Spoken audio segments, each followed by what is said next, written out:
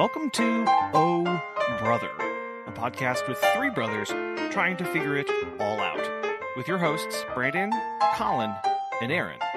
This week's show, a legit zoo.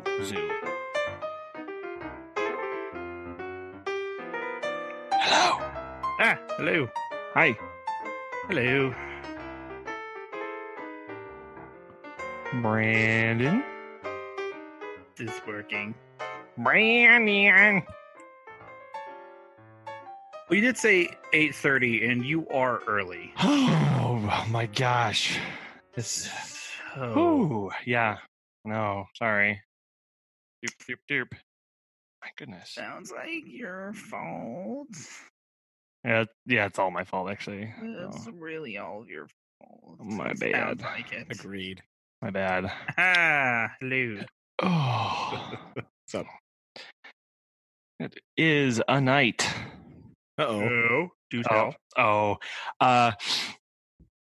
We had a dog sitting client that said, I'm going to pick my dogs up the 29th at noon, which is a little whatever.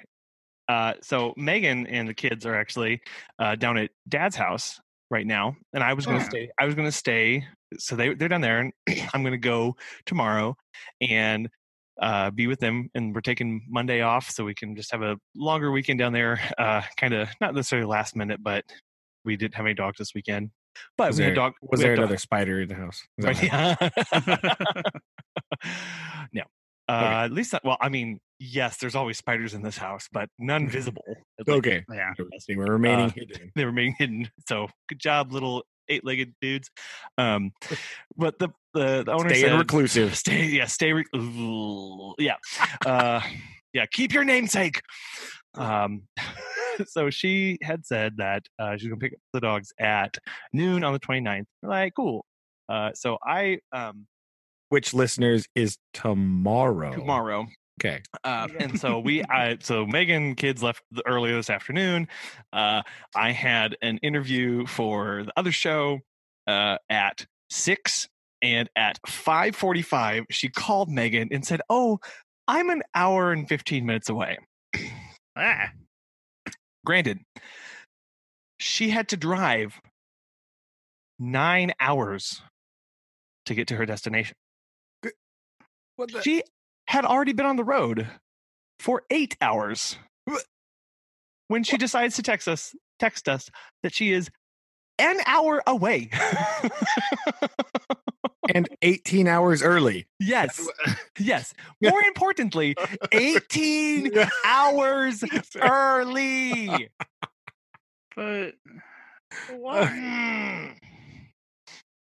So I'm getting ready to go into an interview that's going to last an hour and a half. And so I'm frantically trying to get the dogs ready, get all their stuff together, get bowls cleaned, get food put back in, find all their toys, get it packed so that whenever she knocks on the door at 7 o'clock or 7:15, I can pause the interview, run down, put the dogs, get them out the door, and then come back up and finish. Well, in my haste, and then the interview's going, and it's like, I'm gonna have a lot of editing with this one. It just keeps going. The door knocks, I run downstairs, let the dog whatever, and then finish the interview at 7:40. It took an hour and 45 minutes. They just kept going, and then at the end they wanted to talk about other topics they wanted to talk about and all sorts of stuff, and I was like, The one time this is a problem. yeah, it's really sweet. If you think of anything else, you can just email me. Okay, I gotta go. And so I run downstairs. Here's a part 2. Bye. Yeah, just whatever. And then I get on the phone with Megan, and then I'm like, there's also stuff in the house that I was trying to get done so that I can just leave tomorrow now. All of a sudden, it's like, well, I was going to have all tomorrow morning to clean the house and do all this stuff, but I'm not going to have that anymore. So I was going to clean, and then I look at the kitchen counter, and I'm like, oh, there's all the dog's food that I did not give back to the lady. Oh no.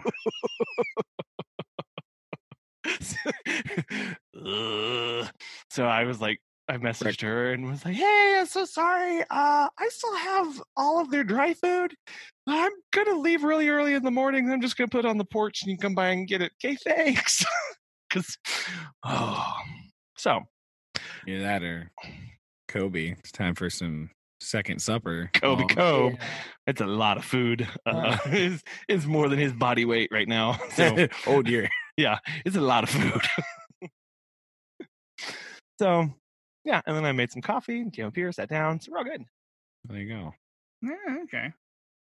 But that was my night.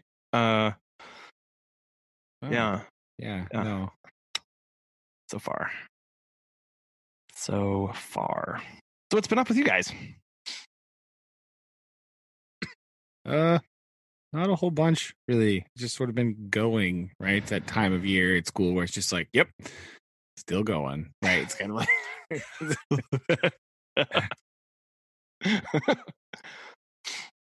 trying to make good quarter ends next Friday. So I've made a big long list of all my missing assignments. And I was like, hey, guess what? Uh-oh.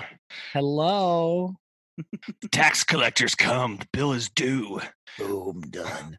So that's next week. Quarter ends, grades are due. Conspicuously, basketball starts. Children, hello. Hello. Are you getting this connection? Hello. Yes. Dangle the carrot and the stick. Yes. So that's Okay. That's it. Just getting ready to do new stuff, and we're gotta do a because we do the PBIS thing, which is like the positive behavior something support. I don't even remember what I stands for. Mhm. Like every quarter we do a like celebration, right?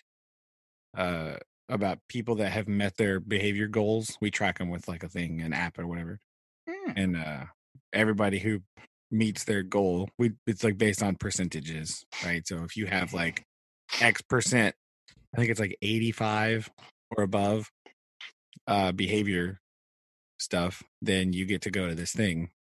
And if you're under, you get to go to it's like a reteaching where they talk about the rules and all that stuff, because those are the kids that there's something that they just can't, get over. So they talk about reinforcing expectations and all that stuff. So we're getting ready to do that. But at this third quarter, we usually just do one at school, right? Sometimes we take trips places. Like the one for fourth quarter, we like go to the park and it's like all day. And we just do park things. So we have activities and stuff like that. The first one, we went to like the Y. We did swimming and all that stuff. But this one's like at school. So you have to do like stuff. We have to come up with like an activity to do. Okay. So I'm trying to make sure I have a thing, right? Yeah. Okay. For the afternoon to do, because it'll be basically all afternoon with the stuff. So we're going to do that thing that day. So I'm going to come with something, try to figure out, kind of plan that, figure out what in the world I'm doing. Some sort of STEM thing, probably, because they really like that kind of stuff. So we will do something. I'm thinking about doing an egg drop again. And doing the old throw the egg out the window. And have it padded or have a parachute. Yeah, they have to make it not break. Yeah. So it's just going to be like, I'm going to gather things. It's a good one. Mostly cardboard and the 12,000 Walmart bags in my garage. Mm-hmm. And so what you need to do is that you need to go to like Walmart and get those really big like straw containers, like the drink straws, because we did a STEM activity where we did, but you meant like bales of hay. I was like, no, that's what I was thinking. Like, go out to one of the school's neighbors and just take their hay. No, just like get like a big could go to the show barn. And because we made like moon landers with eggs. Well, that's what I was kind of thinking about. I was going to go to the right outside the cafeteria. They just have a bin where the cooks throw all the boxes that the food comes in, and then we take it down to the recycle building. Or not me, but like somebody wheels it down there. And I was just gonna go and raid that for like all the cardboard and bring it up to the room and like cut it, into smaller, so they don't have like a box. That's cheating. But I was thinking about that, doing like some kind of lander context, because they like talking about like the Mars landers. Yeah. Because they've done all kinds of weird stuff there. So I was trying to think what else I need. Probably just cardboard, plastic bags, and a bunch of tape. I need to buy a bunch of duct tape.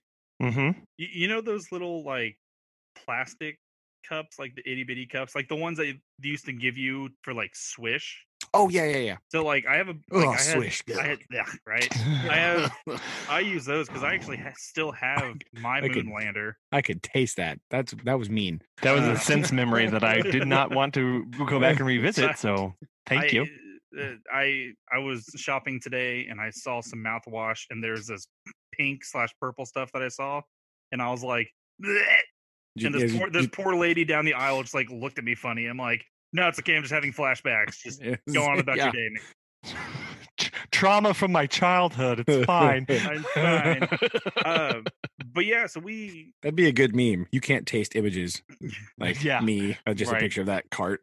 Oh god. Anyway, Moonlander. Sorry. Yeah. And so that's what I just use. We just use a lot of like straws, for the kind of like the legs and shock absorbers. Yeah. Because I then would just buy those big things of straw in bulk, and then that's how we made like some of the stem bridges, where I gave them a budget in like 5 straws, aka steel was a certain amount of money. And so a lot of my experiments that involved steam most likely involved straws at some point in time. So I am so sorry, Turtles. I use a lot of popsicle sticks and toothpicks. The last ones I did had like, it was like 800,000 toothpicks. I also had a lot of popsicle sticks. Yeah. And this one, I figure if I borrow the cardboard from the bin, we do the thing, and then I just go put it back in the bin when I'm done with it. Right. Ta-da! It's easy. Nailed it. I had considered a budget, though, like you were talking about. I don't know what that would look like currently, but I'm considering throwing that in there so that we don't, like the first class doesn't just like burn through all the stuff and then be like, wait, hold on. Sure. So I haven't quite worked out what that looks like yet, but I do know that I need duct tape. That's obviously. Duh. That's going to be important. But we did it once a couple years ago, and it was really good. So I was going to bring it back. I asked the principal, it's like, hey, do you mind if I throw eggs out my window again? And she was like, yeah, sure, go for it. I'm like, okay. Nailed it. All right. It's the second story. It's on the back side. It's not the back. It's fine. Yeah. You should have them have targets also. So I did also consider that. Get one of the piece of cardboard and like just put a bullseye on it, and then move it like not directly under the window. Like out. So they kind of have to like lob it to kind of get it out there. Mm-hmm. Because that would be another good thing to do. Make them try to whoever gets closest. Be another way to see how it goes. So I think it'd be fun. I'm looking forward to it, but I have to sort of finalize my stuff and start. I think also what I'm probably gonna do is just start now, grabbing a bunch of boxes, and when the kids always ask me like, "What's that for?" and I never tell them. drives them crazy. Like I'm so aloof with like everything. Like, what are we doing? Like, you'll find out soon. Yeah. That's all I tell them. Don't worry about it. They're like, yeah. Like, where are you concerned? Yeah. Or my least favorite thing to be asked is, what are we doing today? And I just always answer, sitting in our desks and waiting for directions. Just like every day. Same thing we do every day. Same thing we did yesterday. Try and take over the world. Sitting down, waiting for directions. I should start answering that. Taking over the world. I should just say that. I'm stealing that. That's We what I'm got a saying from now tonight, on. right? Next week, I'm supposed to get a Same. new student next Monday. She's gonna be so confused. So confused. Oh, that poor child. That poor child. Same thing we do every night, Pinky. Try to take over the world. I'm gonna say that. I think so. I'm stealing that next I think week. you need that. Take over the world. Take over the world. I always just get these weird looks. Like, what? They look at you and go, old. And you go, No, they just "Yeah." look at me and go. They don't ever say that. They're just like, why don't you tell us? Because it's more fun to not. Isn't this more fun? Aren't you having fun? Or like in science, when we talk about like something, it's gonna be like something super weird, and I'm like, but we'll talk more about that later. And they're like, but no, now. I'm like, nope, not yet. Can't So stop. I Can't do it now. will admit, whenever I first started, and I was still trying to like develop like lesson plans, there were some times where I didn't exactly know what we would be doing until like the morning of. Yeah. And so kids would come in and they'd be like, "Hey, so what are we doing, Mr. Funkhauser?" And I'd be like, you'll find out. Don't worry. It's a mystery." It's mostly as I had like no idea. It was a learning period for all of us. True. Like, what are we doing? You'll find out, because I don't know either. I do that sometimes in history, because like like right now we're finishing up the thing, and there's like 3 things that I want to do, but I don't really know in which order I want to do them. So I'm just kind of like, it's going to be one of these. I haven't planned out. I just don't really. The sequence is like, so Yeah. we're going with looking at Egyptian artwork first. It's number Ooh. 1. We're doing that so we can get a thing about like what's going on. It's just basically like, what is this? Like, what things do you see here? It's just like looking at pictures and then being like, so I put a bunch of pictures in like a Google slide show that I'm just going to share with them so they have it. They can look at it on their iPads. And then like just questions like, what do you like on this big, like, what do you see? What do you think is happening? What is, stuff like that, to kind of get a feel for what on earth is going on. Why are Egyptians so weird? Like, Yeah. And then that's like the last thing. And like my mind is, I always have these problems at like after the end of these units, like trying to transition to the next thing. Cause I'm like finishing up thinking about Egypt, but my brain is not ready to move on to the next thing yet. So I have to like start getting that ready, but my brain is still stuck in Egypt mode. So I like can't even fathom ancient Greece right now. I'm just like, no, but mummies and stuff. And, and so my brain I'm having this difficult time of not being able to make the transition to the next thing. So, because I'm still stuck here, like in this mode of like, oh yeah, we're talking about this and we're doing this, but I have to like switch and start getting ready for the next thing. So, Yeah. That's my struggle currently.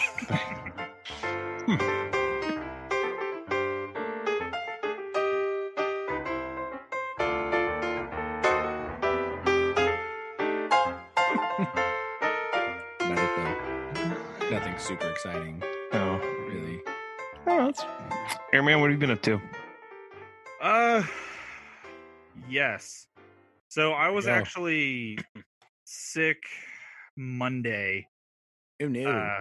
I wasn't like deathly sick, but I'm pretty sure I caught the death.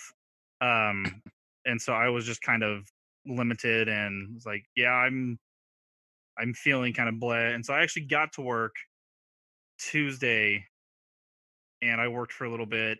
Didn't really have any cases, was just doing some typing, and then I got threatened by my coworkers that if I don't go home, they'll beat me up. And so I was like, I should probably go home. Yeah, they don't want to share. They're So Wednesday we just had a lot of meetings. Met with the DA, did all that kind of stuff, did some stuff with the tribe. So I haven't really done a whole lot work-wise this week. Last weekend I was down in Oklahoma City and went to a baseball game with Shelby. Granted, it was an OU baseball game, so my skin was a little tingly. For being, former OSU. Fine, it's in the past now. I mean, it was okay. It was a really nice stadium. It was a really fun game. Then we were like, oh, you know what we should do? we should totally go to the science museum. And both of them were like, yeah, that'd be amazing. And so it's a beautiful facility, but we didn't really get to see it because we walked in and there was just like a horde of children on like a Sunday, and both of us were like, oh no, because it was all nice and quiet on the outside, and I was like, oh, this is super cool. And then once the doors parted and it was just a, you know, I can't describe the horrible sound of like just thousands of children just screaming. And both of us looked at each other and were like, oh, nope. And so we just walked over to the zoo, the Oklahoma City Zoo, which is, Oh. they share a parking lot. And so we How walked handy. over there, and it was a little rainy. And I don't remember last weekend being yeah, expert, just like wonderful. it wasn't exactly bueno, but there was maybe 12 people in the entire zoo. There we go. And Wow. so we literally had the zoo to ourselves. It was amazing. And so we kind of got into zoo mode. So I think we're going to go to the Tulsa Zoo tomorrow. Oh no, the Great Zoo Tour 2020. Great Gonna zoo go to tour. All the zoos, because we already went to the aquarium, so we already crossed that off the list. And so we're like, oh, let's go to the other zoo. Oh wait, what about the other zoo? Is an other zoo? Yeah, the Tulsa Zoo. There's the Oklahoma City Zoo, and there's Tulsa Zoo, and then there's some sort of like lion safari zoo somewhere around here. Oh dear. And there's like an alligator park. I know, What? right? There's a what? Yeah. There's something down in Oklahoma, close to Oklahoma City, that it's something like Big Dave's, you know. Oh no. Alligator park or something. And I was like, yeah, it sounds about right. That sounds like there's some random zoo thing in it's down, I don't know, somewhere in Northwest Arkansas. When I took biology in college, we went down there. It's like one of those like sketchy, like somebody's house zoo. You know what I mean? Yeah. Like one of those things.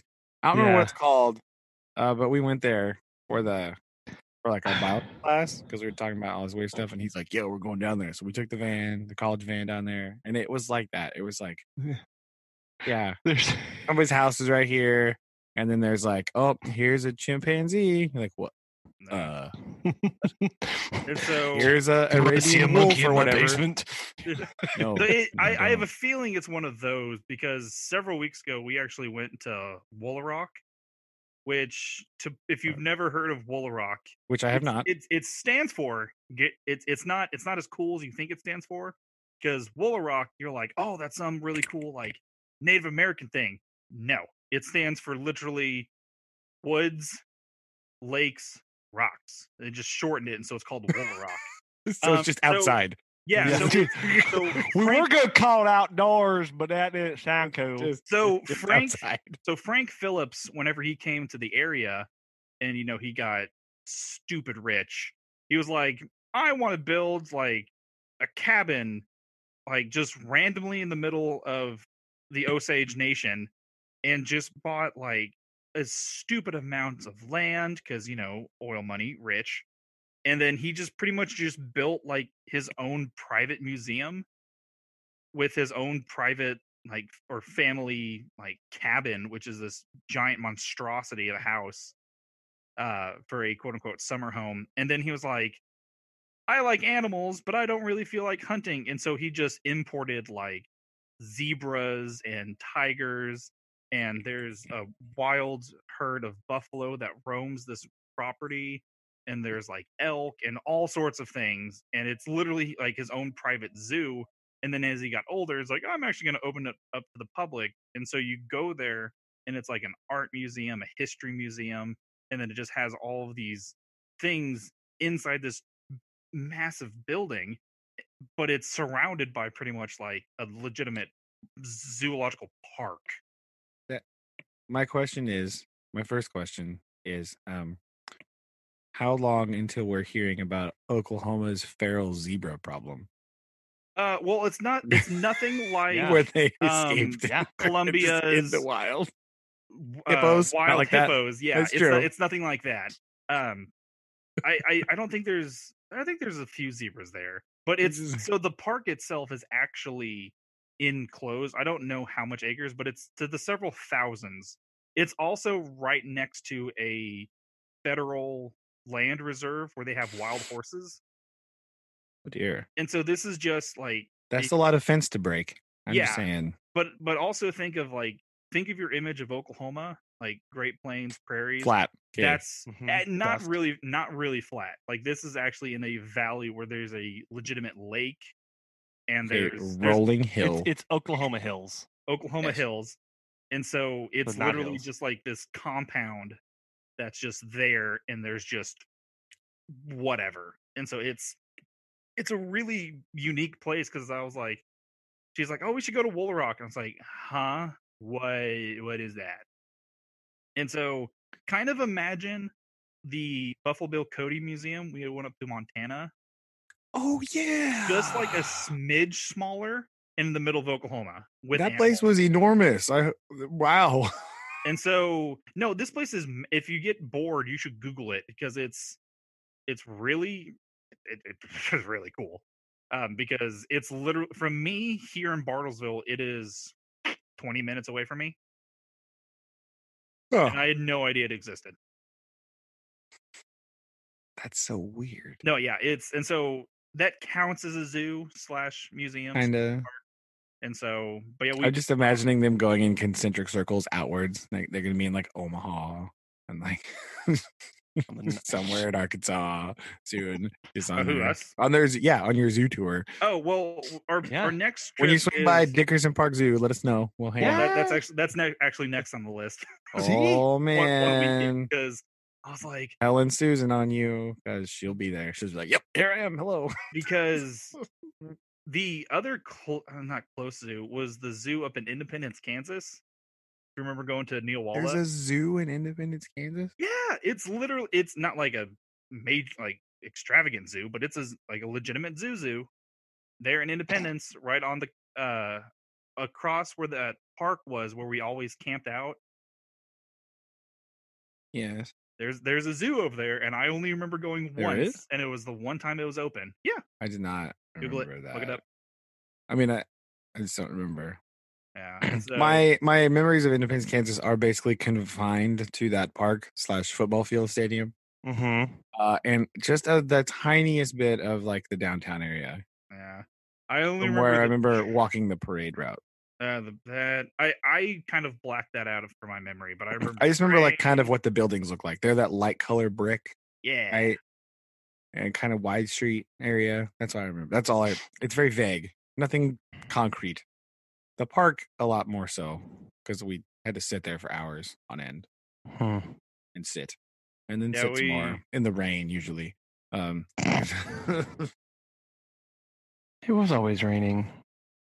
It was one year. It was raining so bad. I remember that field was garbage, right? And so the one year, I don't remember if it's my sophomore year, maybe sophomore junior probably. The color guard did this thing where they like ran down. It was probably sophomore year. I think it was sophomore year, and they were running. That field was mud, and a bunch of them just slipped and like went sliding forward towards that front sideline. They just ate it. They were sliding through that mud, and they had like these white pant things or whatever. It was bad. It was bad. But yes, there's a zoo. In New, I pretty much try to black out anything from Independence.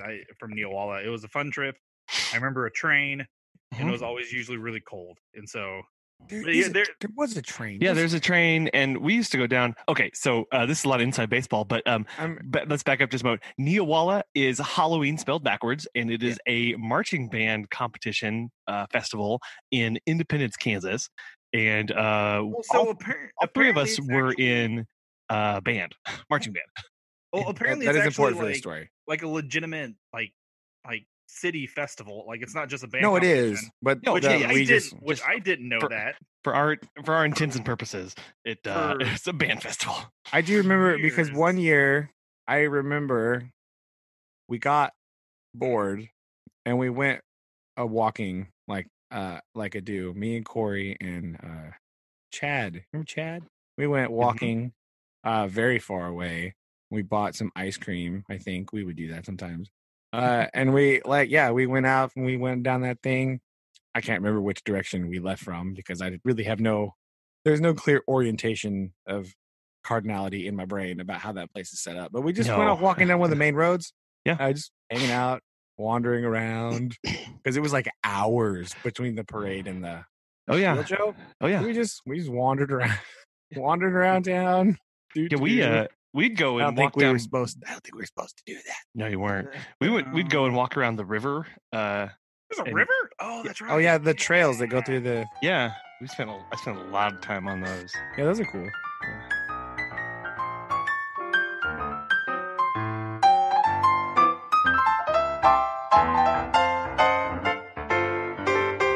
So that's an interesting topic because all three of us were in marching band. And cool, obviously. And so, Brand, you were the first one, obviously, because you're the oldest. By default, mostly. Just by default to get into marching band. Did you? What made you stick through it all those years? It was fun, mostly. Like that was it. It was just fun. Yeah, and I was marginally good at it. Yeah. So I was just like, okay, like I was just good at marching, and so, yep, let's go, let's do it. It was fun. I really liked it. And you played the trumpet, just so everybody knows. Yeah. Oh yeah, that's true. That's important too. Yeah. It's all of the stereotypes about trumpet players are 100% true. Mm-hmm. Play as loud as possible. Yes, that's true. Arrogant. You want to be the loudest. It's basically like if you are familiar with choir and like the Sopranos. That's basically a trumpet players, right? Mm-hmm. You're the center of attention. You're the loud, brash. Yes, it's very. Every time I tell, like when I first started working at school, my coworker, one of them, she was in band a bunch, and she was like, "Oh, you're in band?" She's like, "What'd you play?" I was like, "Trumpet," and she goes, "Yep, yep." I knew it. So yeah, it was it was just fun. I just really enjoyed it a lot, and that was kind of it, really. And it was relatively, like, I liked it. It was just really fun. Yeah. The getting it to school at like 6 o'clock in the morning was not fun, but everything else was really good. Yeah. I like going on the trips. I like doing the marching in the parades. I like everything. It was good. I liked it a lot. Yeah, Mr. Shannon kept us really active, and band in Rogersville started in 6th grade, and you could take it all the way through senior high school, and it was every single day. It wasn't, and I'm saying that just because, like, I know people who were in band they just went like twice a week, or whatever block they were in, they would go to. So I think that's a key difference, that an experience that we had that not everybody did have. My 6th graders go 3 days a week. They go Monday, Wednesday, Friday. Yeah. And I think after that, 7th grade, you can go every day. But in 6th grade, it's because that's like 5th and 6th grade. They start in 5th grade, but that's like still elementary school kind of intro band thing. So they go 3 days a week. And then if you make it through that, you can go to full days. But I just really liked it. I took all the band classes. Like, would you like to be in concert band? Yes. Would you like to be in jazz band? Absolutely. Give me a jazz band. I love jazz band. But I think marching band just because you got to go and do stuff, right? It was one of those. It's like really the only thing I wanted to do in school. Like, would you like to go on this trip? Most of them weren't very far. Like, we're going to go to Carthage. Like, well, I don't really care about Carthage, but I'm going to go do this. It was always on Saturday. I don't care.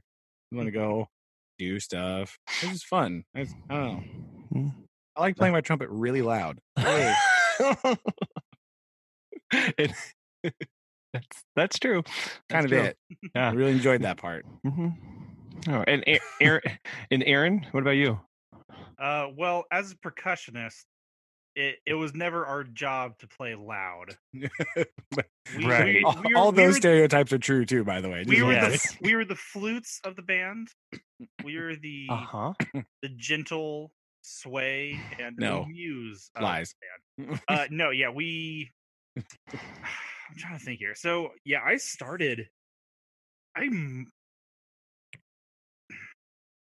don't really know what like got me into it because I did band and choir and athletics. Yeah. But yeah, you started in 6th grade. But I started I was in the high school pit in 7th grade. Oh, And okay. then I actually started marching in 8th grade. I did too. We had that year or whatever was small, and he was like, "Hey, 8th grade's gonna march," and we were just like, "Okay." Because I remember doing Funny experience, but me too. Those 8th graders were utilized quite extensively. Yeah, we were conscripted into the high school band. we did it. The trumpet line didn't need it because you want to talk the players that were like ahead of me. Like, oh my goodness, those guys were good. Yeah. So we were just sort of there to fill the gap in the line. They're not to really provide any sonic help because they had it under control. It was just fine. But it was really nice to get to like hang out with those guys because most of them were like super nice and they were just like teach you stuff about how to be a better trumpet player. And I really liked that, you know. Yeah. They were just like, oh yeah, you gotta do this. And it was in that weird like band way of like, it was sort of hidden in the guise of, listen, I don't want you to screw up my line. So I'm gonna tell you this, right? In the hey, you have to do your job so that I look good. Yeah, like we're not here to suck. Okay, Yeah. This is what you gotta do. I'm like, okay, got it. But it was good. They were still like helpful. It wasn't like, Yeah, what the heck are you doing? You know what I mean? So Yeah. And so and that was exactly the way for me because I had guys like Austin DeVetito, Levi Hammond, Kyle Reuter, Kyle Heimstra, Dustin Smith. So I had a lot of those older guys because it was pretty much just me that transitioned from middle school into high school. I was pretty much the only because when I graduated, I was the only senior percussionist. Like there was no other seniors. And I liked it because it was unique, it was fun. And then when I talk to people, especially here in other schools, and I talk about like all the trips we went on, because we went to Cedar Rapids, Ohio. The year after I graduated, they went to Hawaii of all places. So we actually had a really cool band. And then I talked to people that I went to college with at NEO because I continued my quote unquote playing career in college as a snare drum at Northeastern Oklahoma A&M, where got these people that have never really marched before, and I was like, do you guys not know how to grab stuff? Is that not something that no one knows? Is that? And so it was kind of that really cool feeling of like, oh, you don't know how to read sheet music. Okay, let me teach you. well, I mean, if you're a drummer that knows how to read sheet music, you are the minority. You are a god.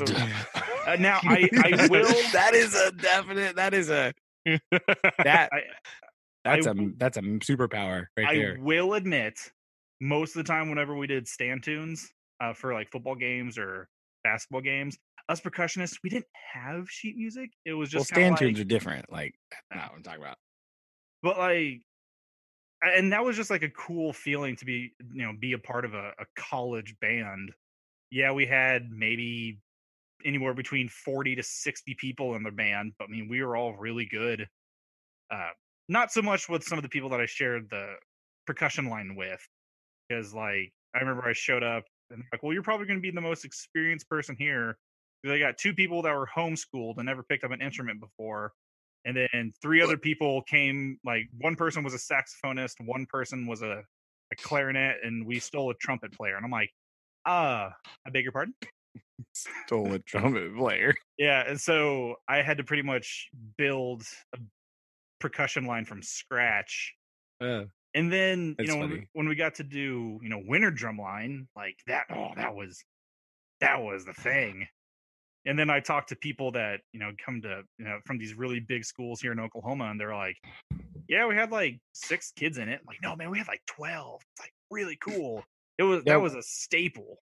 Yeah, we did that. I like that too. I joined that not because I was the first year they did it was our junior year, and they had some people doing it, and then so senior year, a bunch of more of us were like, "Hey, I like band. Can I have more band? Let's join drumline." And so they needed a bunch of like auxiliary percussionists to like fill out the stuff. So that's why I played timpanis because I could read the music, and then I played bongos on some song, and like my friend played the marimba, like because they just needed more pit to fill it out. And so there was some pushback. Some of the percussionists, some of the other drummers were like, "Oh yeah, you guys want to join because we did good." Like, no, we just want to do band stuff. Shut up. I just want to go on more band trips. It's like, an easy class. Like, what are you talking about? We didn't have that wasn't a class. That was like an after school thing. Yeah. But we actually had it as a legitimate class when I was in high school. But we just had band and jazz band. And there was some sort of music appreciation class, but I could never take that because I always had to do other things. But and I mean, that's kind of the same thing with choir, mostly because it was super easy, but it was actually a lot of fun. You don't really, because again, we also went on some really cool trips. We got to go to New York. Did. Yeah. Weirdly, like we got to go sing up in Carnegie Hall. We got to do things like that. And it was just fun. It was just kind of something unique. And then, it's a little disheartening now because, a lot of schools are closing down their, arts stuff. And, when I was teaching at Caney Valley, they maybe had, 6 people in the band, and that was including the band instructor. Oh yeah. And so it was kind of heartbreaking to see bands it's at hard a lot of places diminish. It's hard at small schools though, because you got like only a limited pool of people and like 800 clubs, so it's hard to get people to do that multiple stuff. Well, and it's costly. Well, yeah, I mean that trumpet is not cheap, right? Like, it's not that's not a small investment. So that's a problem too. Like brass instruments in particular are like stupid expensive. Yeah. So if you're a small band, you're like, yeah, but we need a new tuba. Well, just good luck with that. Who's mortgaging their house? Yeah, that was a big thing at NEO, was seeing like a lot of the old tubas and the other equipment like that. And they're like, well, this marimba is from 1956, and vintage marimba. This tuba here was gifted when like NEO first opened, and they're like, what? That's cool. I don't remember there being a lot of random instruments sitting around at Crowder. Yeah, because I also played in college. But I played in the jazz band just in college, like the jazz / pet band. So we like played legitimate jazz songs, and then we played pep stuff at the basketball games. And it was a real small group. There was there was 2 jazz bands. There was a full jazz orchestra, which I say orchestra, but like a full jazz set with like 4 trumpet players and like 3 trombone players and like 4 or 5 sax players, and a guitar and a bass and a drum, like a big, big band type thing. And then there was a jazz quintet. I think it was 5 of us. It was me and a sax player. So there's just 1 trumpet player, a guy that played tenor sax, who was like amazing. Like, oh my gosh. He went, oh, wow. Yeah, he was a great saxophone player. We had a bass player. Yeah, there's a guitar player and a drummer. That's kind of it. There might have been another saxophone player sometimes, or a trombone player. That was it. Small, real small ensemble. So that was real fun. Because we would also like go play out randomly. Like we would just go out, and play at like a hotel or like we played a couple weddings. Weirdly, that was weird, but it was really fun. We just like playing a wedding. I distinctly remember this. I had this memory of it was like an outside wedding in spring, and it was like mega dark, and then we're in this pavilion, and we couldn't see our charts at all. And so we had to like borrowed the Christmas lights they had strung up on the wall and draped them across the music stands so that we could like just see the key changes on our charts. Like, where are we? Okay, right here. Let's go. Like,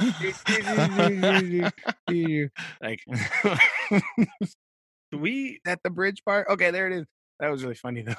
we did a I can't. It was one of the guys at NEO. Like we started a barbershop quartet, Oh yeah, I forgot. and about so yeah, we like it was just something where like we all were in the same dorm, and so sometimes you get like a message, be like, "Oh, I can't sleep." I remember going out and singing random things at like 3 a.m. in the parking lot, on like a weekend or something. But yeah, we sang at some fundraisers. We sang at like the president of the college's birthday, some alumni events. We sang the national anthem a few times, and that was really cool. That is cool. And we got to go to Tulsa, where apparently I did not know this. Tulsa was the original location of the first barbershop quartet. Really? Yeah, I I have to confirm that because I remember that was told to me. I was like, the what? The huh? Sure that wasn't just some Tulsan taking credit for something. Like, Probably. no, for real. This is it. Promise. But You're like, wait a minute. Are you sure it wasn't like Chicago or Baltimore? No, Tulsa. Like, well, okay. Tulsa. Let's see. Yeah, so we got to do stuff like that, but it was just always little things, and plus we had a really cool like arts program at NEO because I remember let's be honest, I wasn't the best athletically, and so I was like, how am I gonna go to college? I was like, music. And yeah, that's how I went to Crowder. It was kind of an accident, right? Yeah. Like they were me and my friend were looking for places to go, and we were looking at Crowder, and we saw they had a band, and we called them up, and she's like, "Hey, yeah, you can come audition next week." I'm like, all right. So we went down there. I played like 3 songs. She's like, "Here, sight read this." I was like, I played some random song, and she's like, "All right, you're in." I was like, "Whoa, what?" Okay. that was exactly kind of what happened at NEO because I remember I went down with Dad, and it was just miserable. It was cold. If you ever been to Miami, Oklahoma, there's a mushroom farm that smells.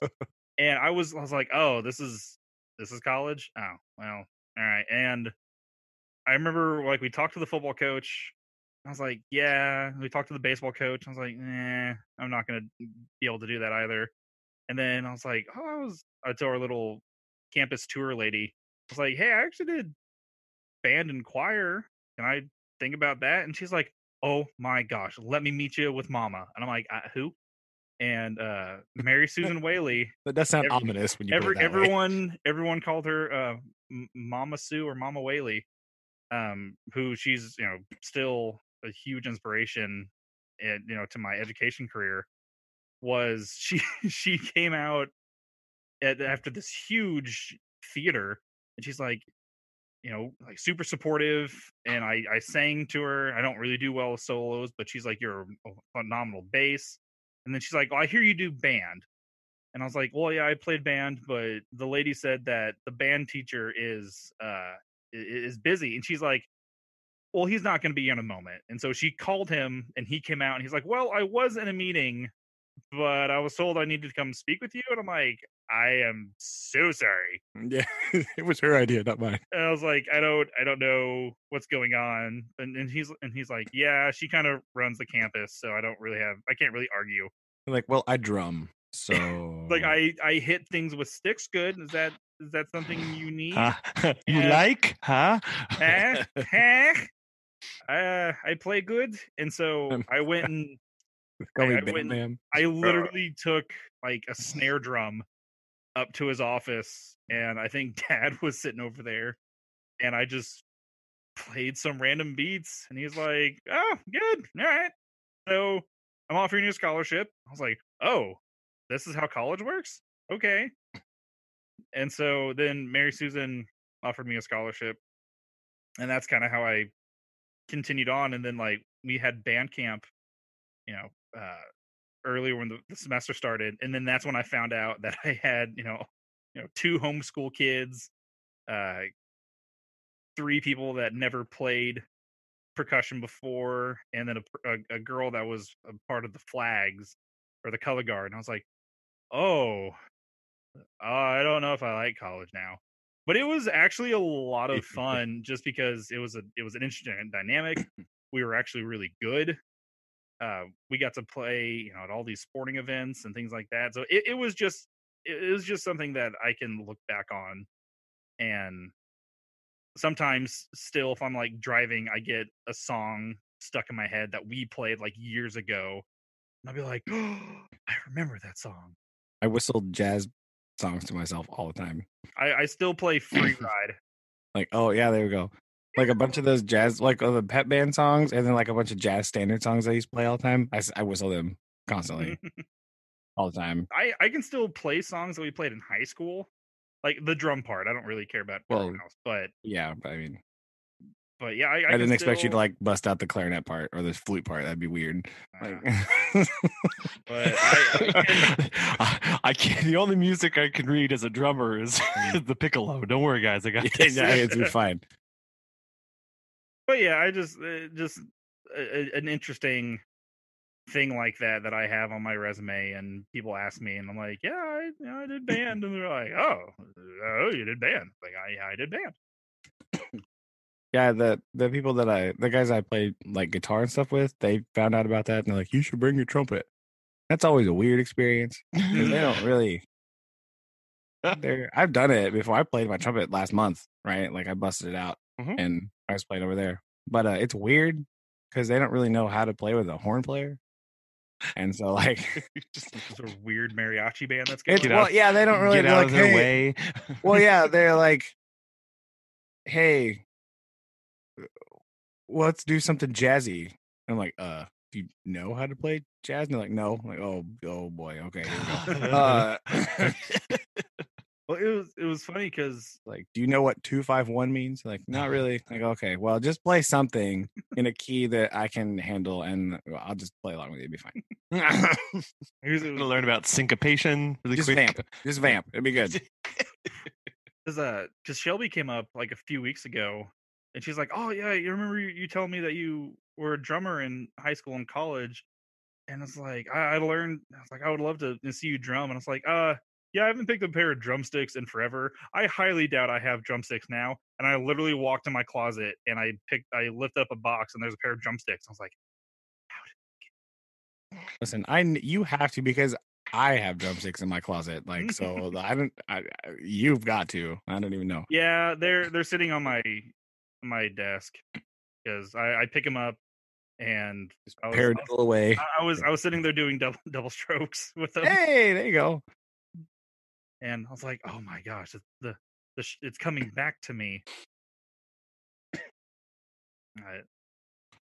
There is every once in a while in the fall, I do I'm like, I need to hear snare drum right now. I have to hear. I can't. I could YouTube marching bands because like I need snare drum. I need it. Well, okay. For me, there we go. For me, what always was my favorite part is whenever the larger marching bands would come out and they'd have like 14 tubas, and they'd hit. That's how you know. That's how they know. That's how you. For those of you who aren't in the marching band world, it's a big band whenever they have 14 plus tubas on the field, and you can just sit back and bask in the bass glory. You have to count. Yeah, you do two things. You count the tubas and the bass drums. And the bass. There you go. Yeah, that's a band. Because when you hear the walking bass drum, yes. So one of my things that I love to do is like I'll get on YouTube and the DCI warm-ups. Oh, good gravy. Those are so much fun. And I remember I love those. I used a video in one of my presentations I did in college. I can't remember what the purpose was, but I was like, here's a DCI band warming up. I'll explain this all in a second. I can't remember why. But yeah, but importantly, the DCI drum line is amazing. That's Yeah. what. That was always fun, and that's something I'll still just be like, you know what I'm in the mood for? Bands, and it'll be like, the Cadets or or somebody that I just like have to listen to. There's something about that marching snare drum. That sound is just Yeah. like, Yeah. oh yes, like just that it's such a, I don't know. There's such a distinct, it's like crack noise. It Like, is. Yeah. that thing. I love it. I love that sound. Now there It's one of those sounds that's like addicting, right? I don't know if you guys have this problem, but there's certain sounds that I'm just like, I need that. I'd like get addicted to that like certain sound, and that marching drum snare is one of them on the list. It's like, oh, yes. Cadences during like a parade were the funnest things in the world to me. I love that. There's a video that's I would get bored and be like, no, let me play loud. Come on, it's my turn. that's on. Let me play that A or B flat, just like super high up there. Give me that one, just piercing trumpet noise. But there's a video that someone has of. So when I was at NEO, we had this cadence that we used in Rogersville, and the band instructor, Mr. Compton, came up and he's like, "I want something for our stand tunes. Make me something," and looked at me, and so I used that cadence, and it's just something that we would just say during football games, and they're still using it. How long was that? 8 years later, there you go. because they sent me a video and they're like, "Aaron, this is still your cadence." I was like, my heart swells with joy. But I will say there is a different dynamic when you switch from the marching band to concert band. Well, yeah. As a percussionist, now You have to play quiet. You have and to remember reserved. You have to remember what pianissimo means. Yeah, you have to go. What's the Mr. Shannon? There's a lot of rests here, Mr. Shannon. Do we have to play? Can we play those? Why does this not say fortissimo? I don't understand. What is this? Says P P P P. There's no rim shot. Can I make a rim shot here? I thought all drum music just said F at the bottom. I don't know. And then they're like, it's just the implied three fortissimo. They're like, hey, you can play the what's a crescendo? And you're like, can I hit it with a stick? And like, you get a mallet. I still to this day have a lot of difficulty with the marimba and the whatever the large scale bells are. Those will always be my mortal enemy. What are those called? I know what you're talking about. But the tubular bells, the big tall ones. No, they're because there's marimba and what's the other one? Oh, the vibraphone. Yeah, the vibraphone. So I thought you were talking about like the tubular bells, like the vertically tall ones. Yeah. Oh, no. I thought those were just chimes. No. So but I remember a lot of times there was several songs that we played that had like little to no percussion. And so, but I mean, like, it was always a fight with the other percussionists with like, oh, does this song have a bass drum and a snare? Hey, we could play those. Yeah, who got to play the bass drum? Mr. Shannon would look over at you and be like, I need someone on the timpani. I need someone on the bells. I need someone on the triangle. I need something on the cymbal. No. And it's like, but there's a snare drum right there. Can I play that too? Well, that's because we had to let Collin have a turn to be heard. Yeah, right? That's why. That's why. Go ahead and jump in, Collin. No, yeah, you've been silent here. I mean, let's say. So I played. I was part of the wind instruments, the best instruments. It sat in the front row, so that everyone could see how hard we had to play. No, how hard it was. We had so many holes to cover. It was very hard, very difficult. I played the clarinet and played the clarinet in marching band and concert band, and then bari sax in jazz band. And yeah, if you played the pit too, didn't you? I forgot you played bari sax. Yeah, and then you're right. And then for musicals, I did play in the pit. which too was, loud. that was a totally different experience. But I'm not a competitive person, except when I think back to marching band years, and I realized I was a very competitive person. That was something that I really was invested in, as far as getting that score back from the judges and learning about what that was, and being devastated when it was lower than I thought it would be, and the highs of whenever the whole thing pulled off, and being able to be, for me, it was that, like you guys touched on that, as having mentors that were older people who helped you become better, and then being part of that community of, we are doing a thing, we are working together, and yeah, being frustrated when somebody messed up, when the trumpets played too loud, or when the percussion got off beat from the rest of everybody else. How dare you? Blasphemy, you speak. Kidding. And yes, all of the thoughts and preconceived ideas and things of woodwinds is definitely true. We are delicate little flowers who stomp Little our Collin, feet when we don't get our way. That's why Little away. That's why we had to be quiet in concert band, Aaron, because the woodwinds had to be heard. Because in marching band, you can't hear them at all. As much you can fun just as hear brass and drum. That's it. It was funny because our college instructor, Mr. Compton, he was like, I would really love to make this band more of like a DCI band because they don't have woodwinds in. But Yeah. with Collin, I was never a competitive person. I played football, but I was just kind of doing it, and I mostly did it for fun, and I was decent at it. I was smart. But in band, I wanted to get a better score than Maryville. than Branson or Willard.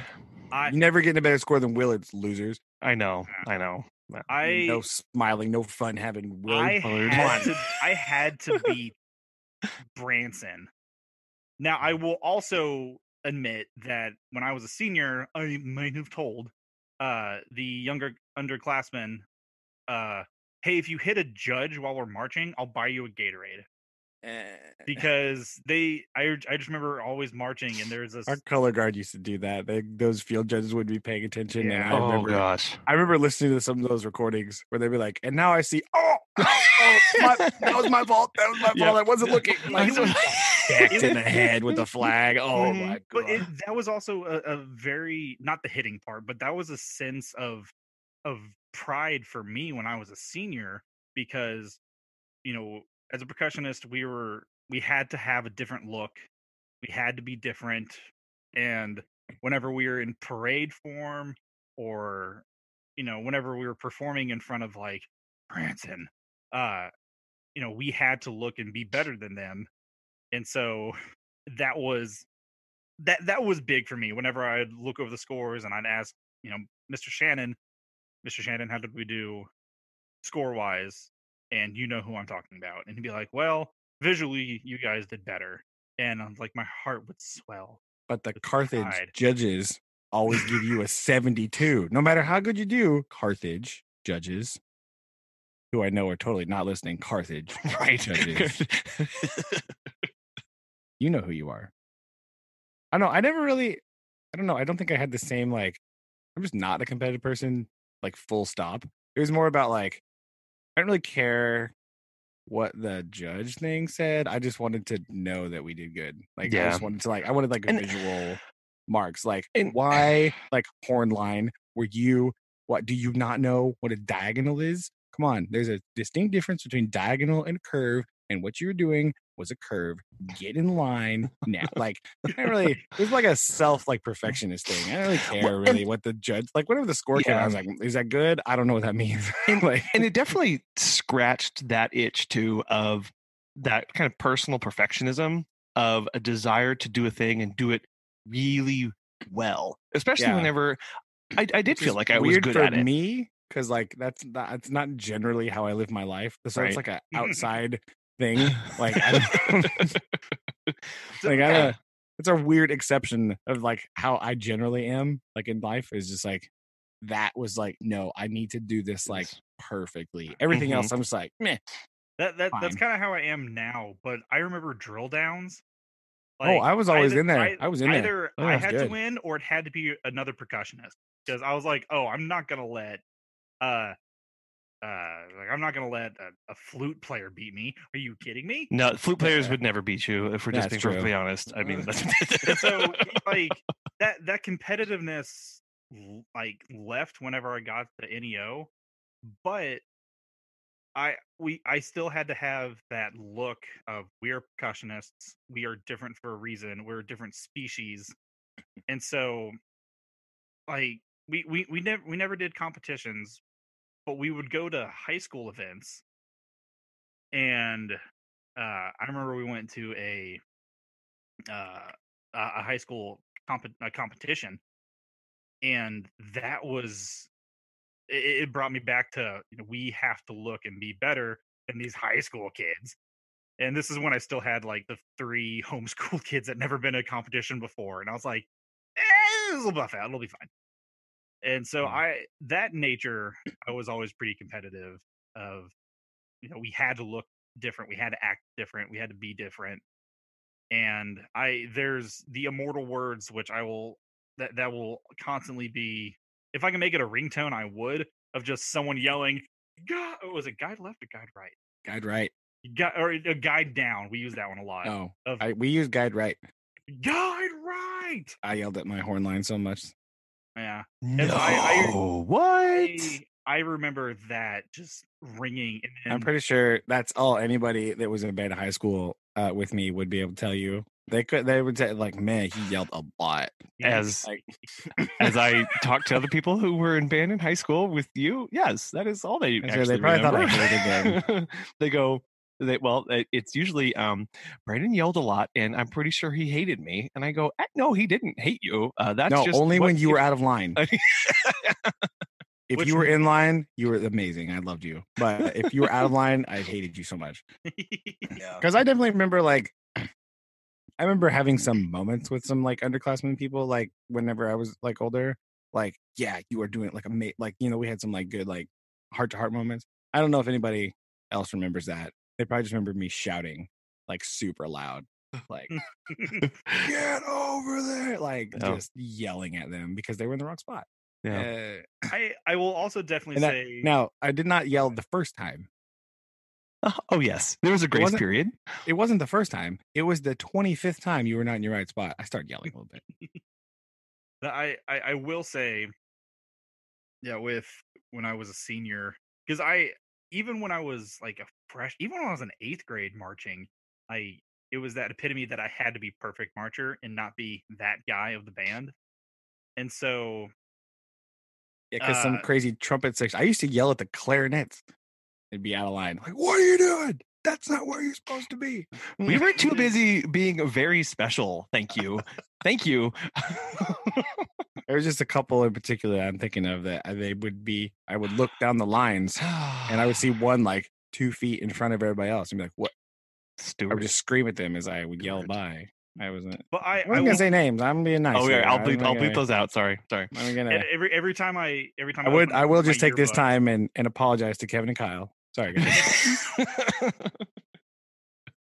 every time I open up one of those yearbooks, I look at them. I'm like, Why are you out of line? But I will also say that I was in probably one of the best shapes of my life because of band. It takes a very unique is a word individual that can march, that can crab step to a extremely high count, going from the, let's say, the 20 all the way over to the 10-yard line across the field, and you had to be there in let's say 16 counts of Yeah, just I remember doing that. booking it. You should do it while playing a trumpet. Oh no, we would also Yeah, and not being able to breathe. Yeah, you should do it without breathing. Do it holding your That's, breath. Yeah, you're only breathing out. But I just definitely remember, like, I don't know how I remember this, but it was definitely the Titanic song we did. Titanic song. and it was after the My Heart Will Go On, and then it was back into, because Mr. Shannon liked to do the Get Your Attention song, a really slow song, and then finish with a bang song. Yes, that's accurate. That's every And- single year. 100%. And so I remember doing My Heart Will Go On, and then I can't remember what the other song was, but we, you know, percussionists, we just like, we didn't play that entire song. And so I remember we were dead quiet and at a dead stop, and then we had to go from like the 15-yard line, like in this huge arc, clear across to the 20. Yeah, don't be getting out of line. Or the other 15. Illegal. But I remember one time this poor girl, her name was Melissa. She couldn't keep up, and so she tripped like halfway there, and then we had to go back and make like a big splendor, like it was part of the show, to like get her up, because she like hit hard, and we're like, oh, we're dancing with the music. Improvise. And then we had to like lift her up and like carry her the rest of the way. Oh no. No, it was like, I just remember I saw her and then she was gone. I was like, oh no, Melissa. I'll never let go. And then gone. And then it was well, this happened in college. We tried to do at least like 2 or 3 shows a football season, and so we were constantly practicing. It wasn't like one show for the whole season like we did in high school, but this was, we did 3 shows, but they were all usually pretty simplistic like formations that we did, and but the percussion always had to move. But I just remember stand tunes, the song Holiday by Green Day will never be the same, because normally the tempo is no, you play everything like hyper speed. But that's what we used to do in pep band. And like, we're gonna take this song but play it more. I remember Mr. faster. Compton like looking at us, and I remember seeing him snap, and then he's like, this is a good tempo, right? 1, 2, 3, and like, and so I had great forearms when I was in high school and college because of those audacious. And so every time I hear Holiday on the radio, I'm like, no, they're not playing it right. It's too slow. Yeah, because it's not like, that's what like in jazz band, you had to play it faster. It automatically becomes peppier when it's faster. Yeah. We definitely put the pep in it during stand tunes. Like, everything we played was just hyper speed. Yeah. But it was just a very interesting, unique time, and it was a blast to be a part of. We never really got the answer for Collin of why we kept... why did Collin join band? We got Aaron and me, but we forgot Collin. We just went off on this warp speed. Sure. Well, I will say, like percussionists and brass players tend to do. Yeah. Listen to me, I'm important. Mostly, yes. No, right. Follow the bass drum. Well, I'll follow him as soon as he does the right tempo. I would never. So more. That's what. More. No, I'm sorry. You guys aren't playing the right tempo because I'm playing it. Continue. Yeah. when if you follow. Yeah. Anyway. Well, I will say, having the exposure of band, seeing Brandon, seeing you go through it, it was definitely an interest. And then what was really cool about Rogersville is in sixth grade, you did both choir and band. And just as that was not cool because I had to do choir. Well, so yes, I will say that but at least it was like, everybody's going to do it, right? That's it was true. So just to give somebody a taste of either of those, whether you pursue them in the future or not, it was like, you at least are going to have music in your life for 1 year. I didn't want choir in my life. And then you run screaming from choir, off key, obviously. Yes. And but it is just, I really started to eat that up of okay, I can do this. And I never thought of myself as musically talented or whatever, but just being exposed to that, and being able to be a part of something that was much bigger than yourself. I know that sounds very cliche, but when you're in the band room and you have a line of notes in front of you, but as you're playing, you hear other lines of notes being played around you, to hear all that put together really hit me like I never had felt something like that before. It's very special to me, and I always loved when all cylinders were firing in the band room, and you were able to make it through a whole piece without Mr. Shannon shutting you down and saying no, try again. That was terrible. So I just really liked being a part of that thing, and being able to have pride in it and going, okay, this is something I can do well. And I love the way this sounds. And it was challenging. It was one of those things with on that graph of things that you're good at versus how hard it is. Like I felt like I was good at it and it was hard. So I enjoyed showing up, and I enjoyed. I feel like that was kind of me where I was at too. Is like I felt like, now I might be misinterpreting this. I felt like I was good. Yeah. And it was challenged too, right? So like some people might have a different interpretation of my skill, but like I thought I was pretty good. And so I had the same kind of like, yeah, I'm good. And the work, I could see it and I could tell that it's doing, so I like it, right? That's what. Yeah. And so it made it, while yes, it was hard, it was easy to show up and try. And I remember trying to go to state and practicing those solos, and just it being one of the worst times of my high school time, of just how hard that was for me and how challenging it was. But there was just no other option in my mind of like, no, this is something I'm going to practice at. I'm going to really work on, and seeing it pay off at the end, and then seeing that, and then, just stretching myself a lot to do the pit band for musicals, and jazz band, and all of these little things, that it wasn't just an extracurricular activity at that point. It was one of the reasons that I was excited to go to school. Is that was the reason I wanted to go to school. Like, that's why I was like, oh man, here we go. Yeah, you started first thing in the morning. Let's go get it. Exactly. And I know I'll never, we'll never forget those memories, or a lot of the lessons that I took from Mr. Shannon, or the way that instrument room smelled. Yeah, it was terrible, of like the spit and the oil. Like, no, like that. There's another sense memory. that always grossed me out when I would see you guys turn around and release your valve. It has to go somewhere. It does, yeah. And like I was saying, like those life lessons of something I still say multiple times a day. Of if you're on time, you're late. Yeah, I said that this morning. I've told that to hourlies that I've hired. I've told that to students that, like, it's just what a simple phrase, and changes how you operate in the world. Yeah.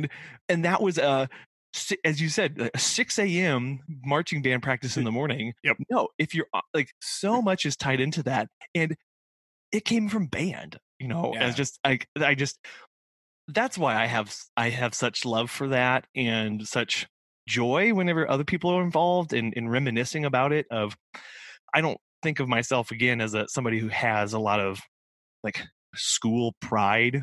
I went to college and graduate school, and I could have cared less how those people performed. But man, marching band, yeah, sure, I'll have pride for that all day long. And I loved doing that whenever I was the drum major for 2 years. That was something that I took immense pride and stressed over, and being able to be whatever a representative was for the band at that point in time. Like, because you're just up there flapping your arms for a while.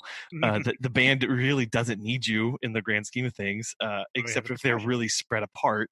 Yeah, you just got to start. That's all we need. Yeah, you just got to start, and then start me, and then to know of, like, again, that I didn't contribute to any of the sound coming off of the field, and so those guys did that, and we get to stand up and accept the award for them. But knowing, like, they're the ones, and we help to show them off to the crowd and that kind of stuff, to be in that position, was again just a whole experience. Yeah. There's also some good lessons to be learned in that environment, because there was definitely some people that were in my line or that were trumpet players with me that I hated. Right? Like, I hate it. No, did not like them. We did not get along at all. But or just in the band in general, there was some people that was just like, no, I can't even with you. Like I can't. I don't want to talk to you. But I've got to figure out how to work with you because I care about this band and that stuff is not important. I just want to play. We've got to figure out how we can work together and play this song. That's it. Like I don't want to like speak with you, but we've got to work together and do this marching because I care about that more than I care about hating you. Right. That's more. But so that kind of like trying to work in that environment. And so those lessons of like how to get around those things and work with people when you have like big personality differences and you just don't like them but you've got to work with them anyway. There's no choice, right? You've got to do it. And at the time you're not really thinking at that level. You're just thinking like it's one of those questions of you're 17 years old and you're like, I hate you. Like, I hate you. Right? Yeah, I hate you. But we've got to get this done. And when you flash forward to job interviews of when they say explain a scenario where you had to work with somebody you hated, you might not immediately go back to those experiences in band or band camp or whatever, but they are there. And I mean, I have those memories of people who like we were actively tearing each other down outside of band, but it was one of those things of like, nope, when we're here it's a truce, or maybe it's still active, but it's still active. I almost got in a fist fight in jazz band. Yeah. Like, so I was like, but having that being able to have that understanding of the one thing that we both can agree on is that this other thing is important to us. Yeah. So we can work on that. I still hate you. I still don't like you. And I still want to push you in front of a bus, but that's true. But again, in my situation, you got to think 2 trumpet players sometimes try to work together. And I am not like I'm like the stereotypical, like very brash, very loud, very like opinionated person. And so when the 2 of those people are occupying the same space, very difficult sometimes. Right. And now, like, this is something that I like when I was like 17, right? I didn't really think about it in that terms. But now you've kind of had time to go, okay, I know that I have some issues here. I know that my personality can get in the way of something. Physically rein it in sometimes, it's a little, it can get you in trouble sometimes. I'm aware of this now. But when you're 17, you're still trying to figure out how to be a person too. So you kind of are like, and you're struggling with that. But in that environment where there's that creative things happening and you're working together for a goal, it kind of helps you to be like, okay, I'll hate you later. Right now, we just got to do this. Like, well, it is one of those very unique things of yes, we're coming together as a group to do these things, but I need to make sure that I'm focusing on me and make sure am I contributing everything I have to the group? Yes. That becomes the most important thing at some point. And so while that sounds very self-centered, it's coming from that motive of if I'm not performing at my best, I'm letting them down. I'm letting them down. I'm letting the group down. And all of a sudden that becomes the motivating factor of I need to make sure that all this other stuff is out of my head, that I'm focused on this, that I'm practicing, that I'm showing up so that the group can be at its best. Yeah. And it's one of those weird things of, it is. Yeah. Yeah. It is it sounds counterintuitive, but you do have to kind of put that hat on sometimes of, I need to sit down. I need to focus on just how am I doing? Because how I'm doing is going to affect how we do. Right. Yeah. Boom. Yeah. Them some knowledge on you. My goodness. Band introspection. Yeah. I love it. Goodness.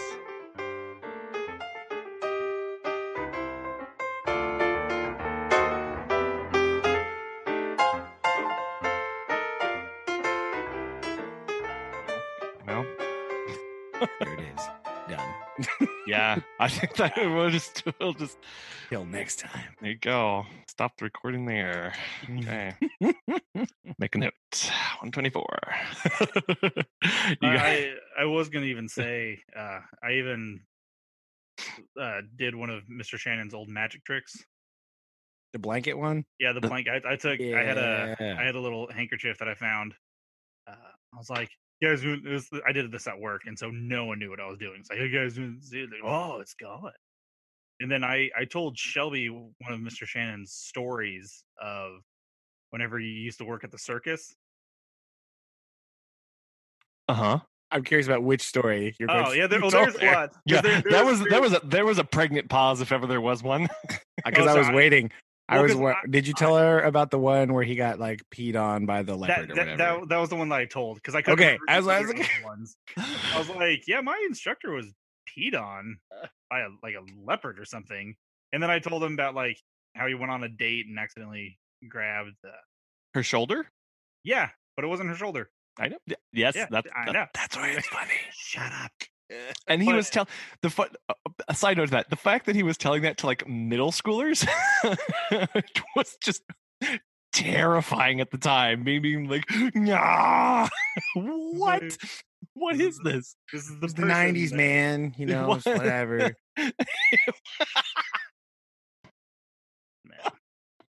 But it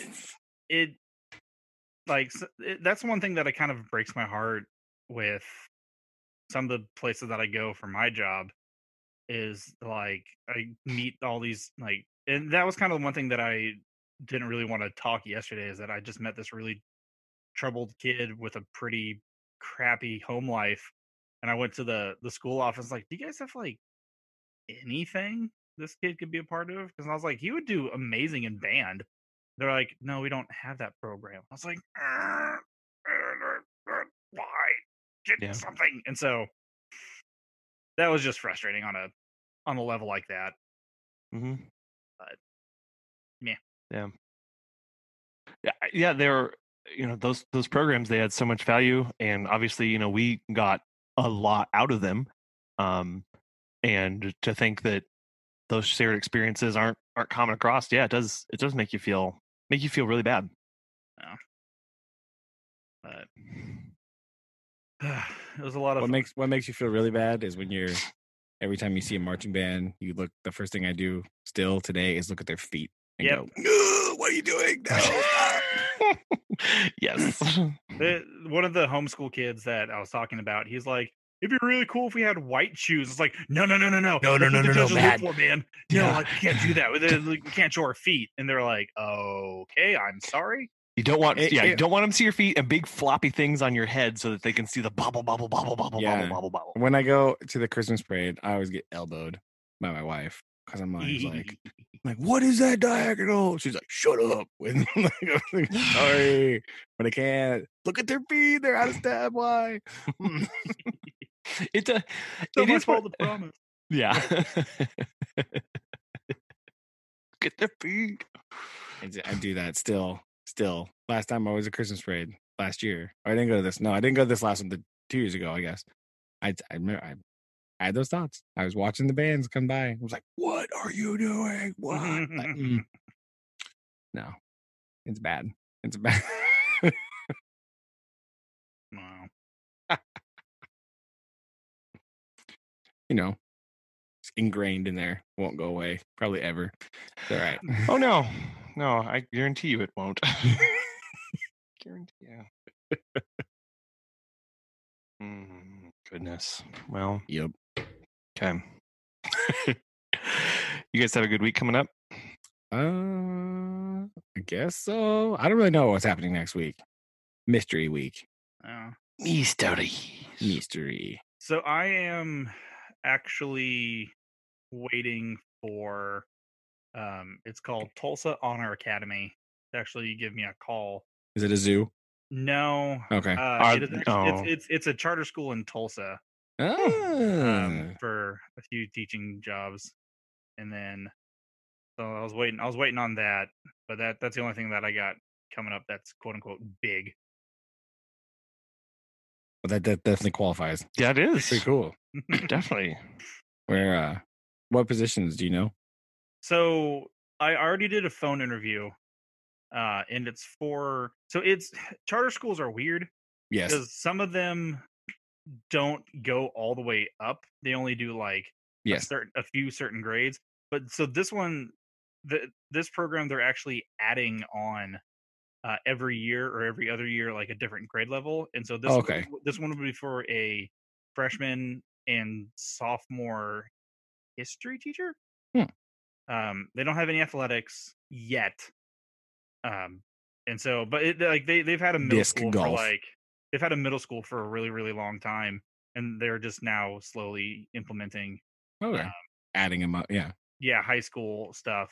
And I kind of felt a little bad because I was still at work when I did this phone interview with these people, but I went to the back little conference room areas to meet or to call this person, and she sent me an email. She's like, I was really impressed. I've already sent your stuff to the principal. Be prepared for a call. And I'm like, yes, do it. There you go. Do it now. But on second thought, Mr. Funkhauser, never mind. well, I kind of made a do little, that. I kind of made a little boo boo because I was like, well, like a lot of people like in school, like they don't really like history, but they really don't like math. And the lady's like, well, I actually teach math. I'm like, oh shit, oh no, my bad. So yeah. But other than that, I think the interview went really well. Now I'm just kind of waiting for people to give me a holler. That's exciting. Cool. Thank you. Very cool. Here we go. Yeah, I'm not doing anything that I'm aware of. Just a normal week doing stuff. Posting a big list of missing assignments. That's what I'm doing next week. On Monday. Just like, hello, children.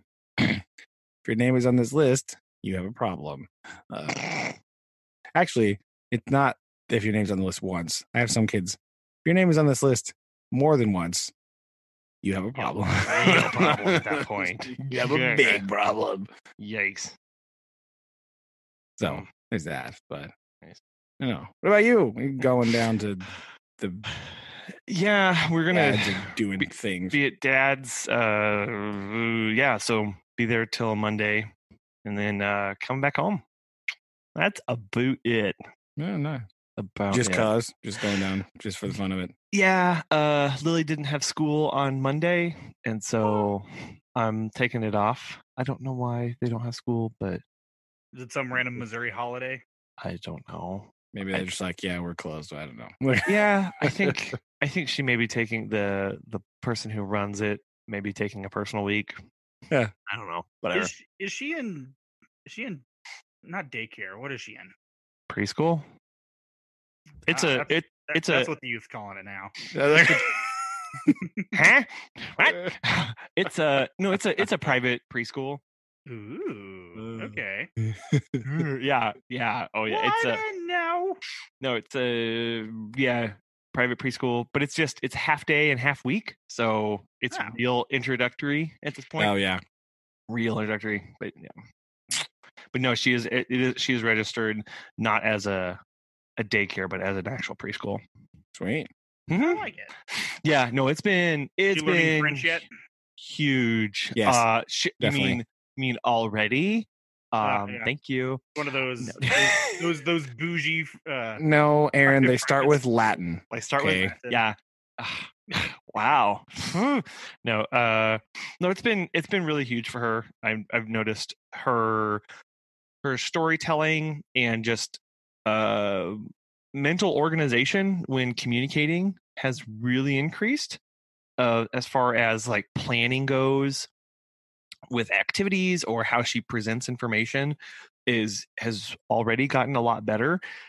And she's one of the things that we really struggled with when we were working with her at home and doing more homeschool activities was the writing aspect. And that was something we just fought with her every single time we sat down to do that. Is she would do maybe one and then she'd move on to the next letter and just wouldn't, and then it would end in tears and screaming and gnashing of teeth, and then we'd put it away. And so we just stopped doing writing activities because we didn't want that to become a negative association with her. And she writes all the time now. She's constantly getting a piece of paper and just writing random letters and going, "What's this spell?" I'm like, "Well, that's not an actual word." And she's like, "Oh, okay, what's this spell?" I'm like, "That's not a word either." But she's trying, and that's been huge. Yeah, That's awesome. that's one of the steps, right? Is the like act like the play spelling, right? Mhm. Kind of like a thing. Yeah. So it's good. Yeah, and we encourage that, and we don't try and bring that up because again, when we tried to bring it up, it was a no-go. So it's like you're going to do your own thing.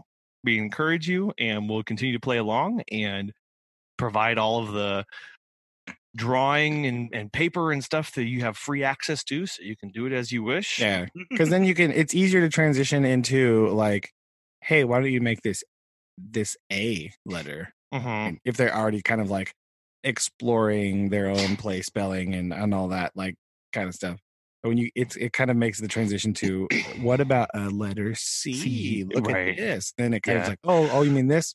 I'm already making that shape kind of. So blah. Yeah. Well, and we noticed it and this will probably be an ongoing theme with her in her life. I know she's only 4, but like she didn't start talking until she was 3, like just actually verbalizing stuff until she was 3. She was very delayed in that. But when we would take her to speech therapists or speech coaches or our pediatrician, they were like, yeah, there's nothing concerned here. She knows exactly what you're saying, and she would say words.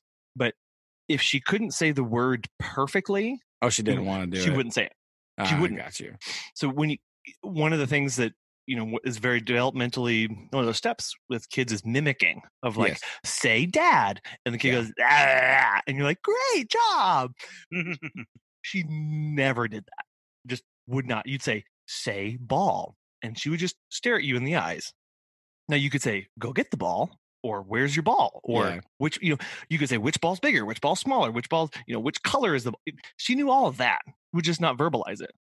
And so when it came to writing, I feel like that was similar, very similar. She couldn't do it. She couldn't trace the lines exactly, so she just wouldn't do it. Yeah, and or form it perfectly, so she just wouldn't. And so encouraging this, as you mentioned, Brandon, this playwriting. That's what it's called. It is. There's a lot of French schools actually do that in their art classes. They do they teach those like strokes, but then they do it in the form of like picture drawing. Yeah. Right. Especially with the letter shapes, like just like half circle or like the full circle or just straight lines. And they make art with it. And then they transition that art into letters because they're already familiar with how those pencil strokes function. Yep. And so then they can just combine them in different ways to make the letters, right? Because there's really only a couple that you need for print writing. You need like 2. Well, 4 really. Yeah, right. Kind of it. Yeah. Straight line, curve, squiggle. Right. Yeah. Like full circle, half circle, straight line, bigger straight line. Yeah. And like an arch. Okay, got it. Done. And that's what the preschool has been doing, is just working on strokes so that whenever they can do, and like it's fully like they'll trace strokes with their fingers, they'll practice drawing with different strokes, they'll position their body in different strokes to make letters, and it's full. So like when you go to write that A, you know that in your hand, you can feel it in your body and visualize it, and that's helped her push through that so that she's just so much more comfortable with it than she was before. Is she like adapting well with like a lot of the kids also, or how's that looking? Oh, she's fine. But she's that was it's her brother that she beats up. It's fine. Yeah. That'll be I don't know how we're gonna do that. Noah's gonna start attending in the summer.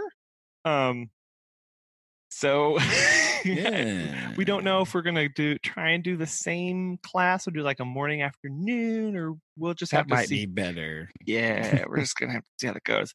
But because I know It might that be might be good for him to get away from her, really. Yeah. Like, Well, and so not yeah, get, like beat it's up by his older sister. it's multiple. It's that's her space now. Oh yeah, that's That's true too. So I don't want to feel like I'm imposing him on her space because yeah, she knows all because she's already been there. So Yeah. that's the chair I sit in, and that's the person I talk to, and that's blah, blah, blah.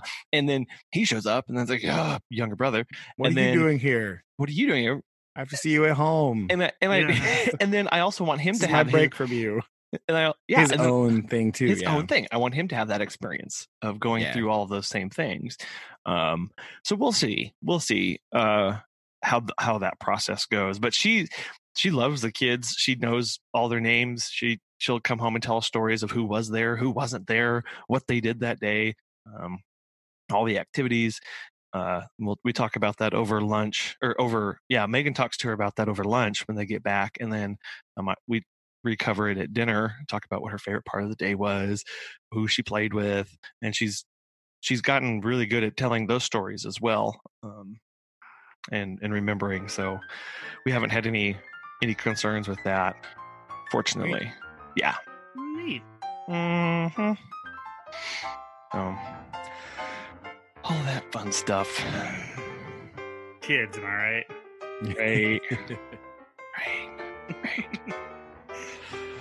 Well, you guys have a good evening. Very good. Well, guys, enjoy the rest of your evening, and we'll talk again soon. All righty. Yeah. Okay. Love you guys. Love you too. Yeah. Bye. Bye.